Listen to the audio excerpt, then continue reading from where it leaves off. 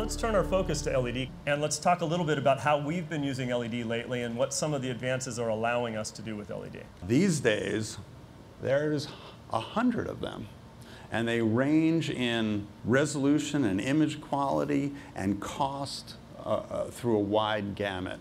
And I thought it was worthwhile just checking in because there's more choices than ever before, higher resolutions than ever before.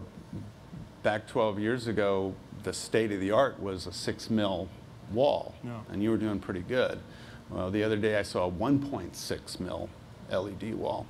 So now we're starting to get LED to push into the resolution range of flat screen monitors, and that changes things.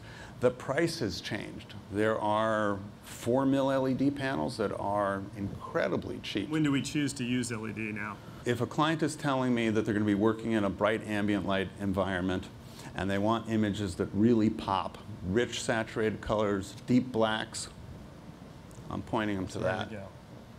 The other thing about LED, since it's a modular, scalable, seamless display, although we've done the terribly unimaginative thing here of putting a rectangular screen up there, most of the time we're working with LED in non-traditional formats, columns, stepped columns, and so on.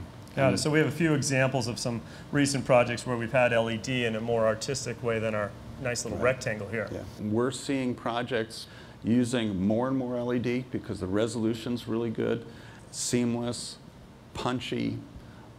You know, if you have a performer on stage and that performer is well lit, projection sometimes doesn't really cut it. So what product are we looking at here? This is the Barco C5 wall.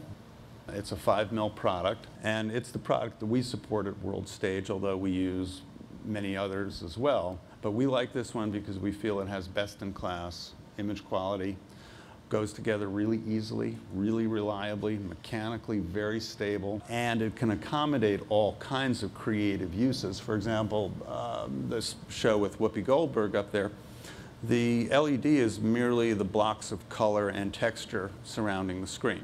So the processing allowed us to do that a little bit easier, it allows more us to do it without driving the content creators crazy, because they don't have to create these very complicated templates because the processing accommodates what we would call pixel mapping. Well, that's interesting. I appreciate you coming up and talking a little bit about LED. Thanks, buddy. All right. Thanks, John.